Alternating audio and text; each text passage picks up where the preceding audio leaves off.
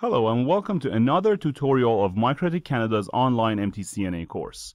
This is episode 31, and in this session we're going to begin our introduction to the interesting topics of firewall and packet flow in RouterOS. We'll start today's session with a short explanation of the basic and common sense rationale behind firewalls, introduce local and wide area networks, touch upon the topics of MPLS and OSI Layer 2.5, and talk about physical in and out interfaces on the packet flow diagram. In our lives, as members of different societies, we come across millions of people.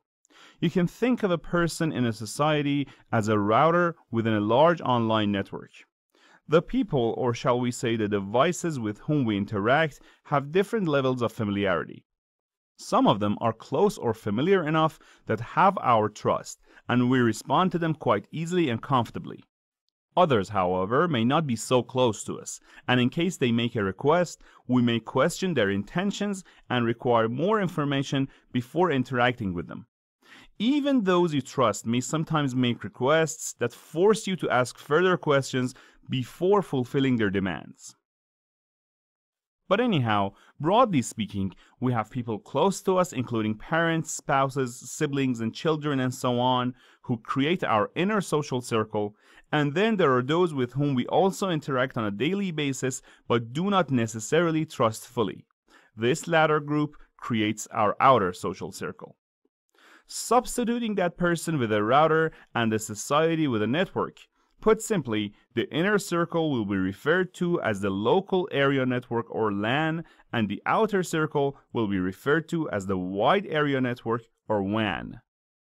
On our MTCNA home lab network, from the viewpoint of the class AP, LAN includes the trainee router and the trainee PC, and WAN consists of our main internet switch and whatever is beyond that on the wider internet domain.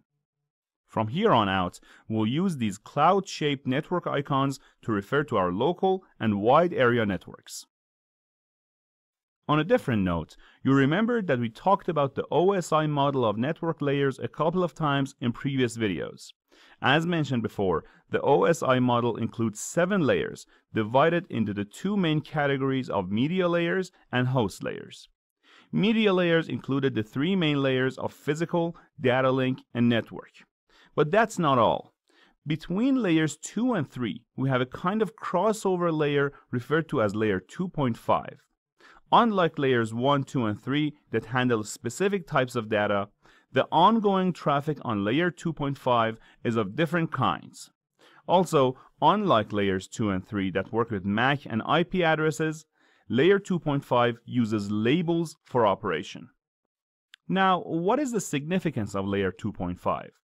That relates to a concept called MPLS, or multi-protocol label switching, that, as we'll soon see, is part of packet flow in RouterOS.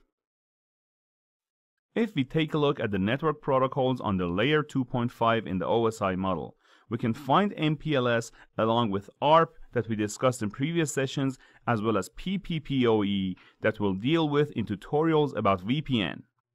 MPLS is a routing technique that directs data from one endpoint to another using labels. The importance of labels is that unlike network addresses that recognize the endpoints themselves, labels identify the path between these endpoints. And since MPLS, similar to ARP, operates in a layer that is somehow a crossover between layers 2 and 3, that layer has become known as layer 2.5. For now, that's all you need to know about MPLS, since it is one of the topics discussed in detail in the MTCNA course.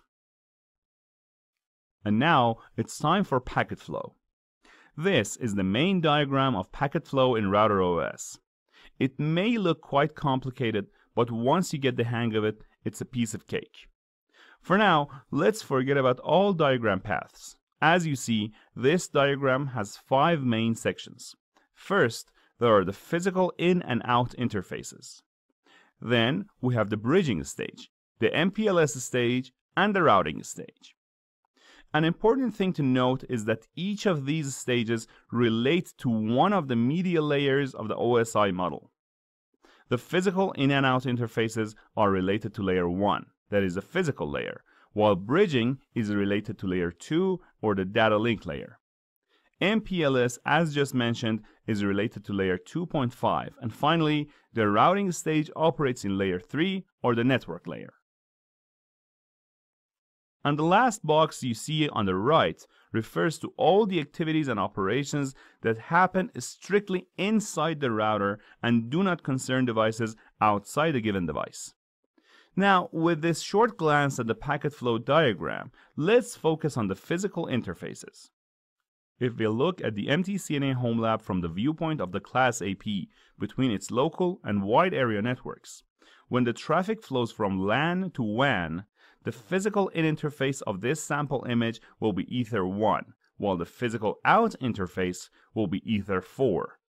However, when the reply from WAN is coming back or the traffic is generated in WAN and directed toward LAN, the physical in and out interfaces switch places. Therefore, an important thing to know is that physical interfaces are not fixed, and the direction of the traffic is the determining factor for the physical in and out interfaces on a given device. You can see this better on the home lab network.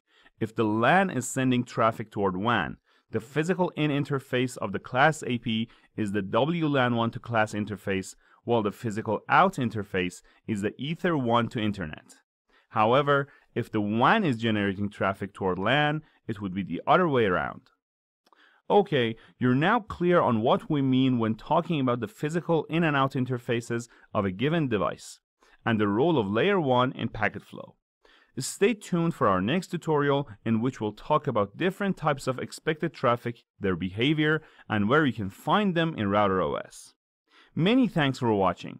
Write your questions in the comment section, and if you like our videos, please subscribe and give us a thumbs up.